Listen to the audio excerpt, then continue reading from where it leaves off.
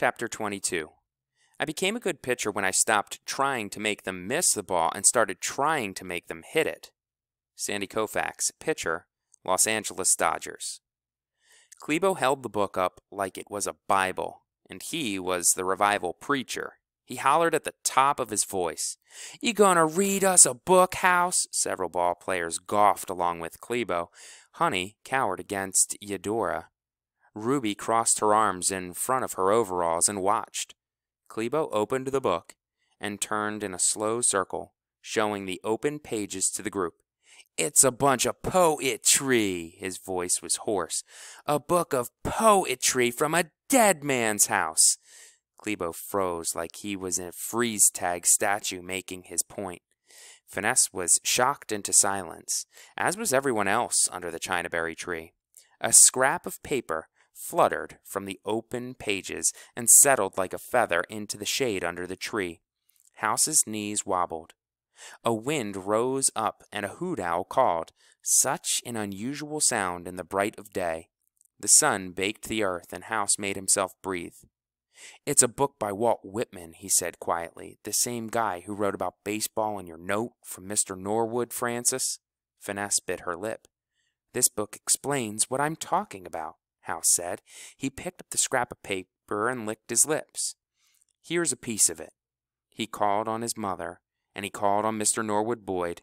He straightened his shoulders, and he took the plunge, and he read them the poem. "After dazzle of day is gone, only the dark, dark night shows to my eyes the stars. After the clangor of organ majestic or chorus or perfect band, silent athwart my soul moves the symphony true." Finesse took a step backward, as if her knees had given out on her. Melba rushed to her side. "Are you all right?" Finesse waved her off. "There ain't nothing about baseball game in there," said Klebo, "nor no pageant. And we ain't got us an organ or a chorus or a band. We just got a crazy ball team captain. I vote for a new captain. Who's with me?" "Don't you see?" said House. He understood the connection. Mr. Norwood Boyd's time was over. House's time was now. He stepped into the moment where the past and the present met and became more than he had been. "It doesn't matter," he said. "It doesn't matter if we have a game or a pageant or both. It really doesn't matter. And you know why?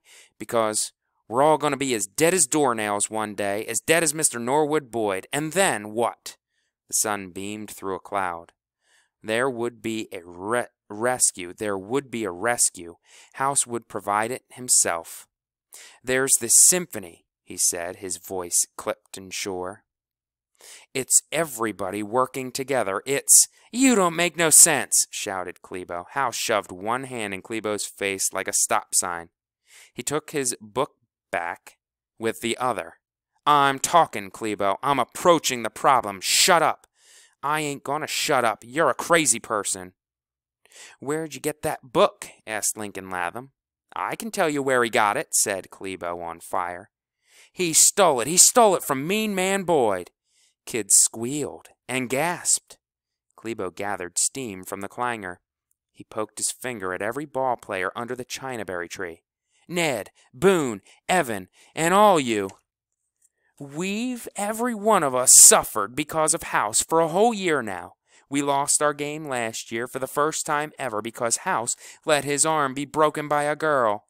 He still don't have his arm completely back. We got a game in 2 weeks, and now he wants to turn us into dancers. He wants us to cooperate with the girl who lost our game for us. Is that what you want? And who's then that?" Klebo stabbed his finger at House.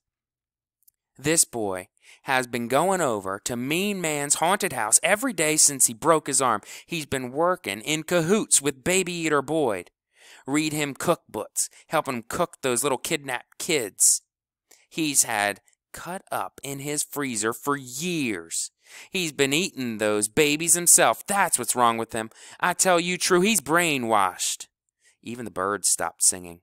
No one spoke or moved. "And why did he keep his doings a secret?" Klebo was a geyser, spouting whatever came into his head next. "He wanted the treasure. Everybody knows that house is full of treasure. Where is it? Sweat poured down Klebo's angry face. "Where is it, House?" 21 children and one old dog breathed in quiet anticipation under the chinaberry tree and waited to see what would happen next.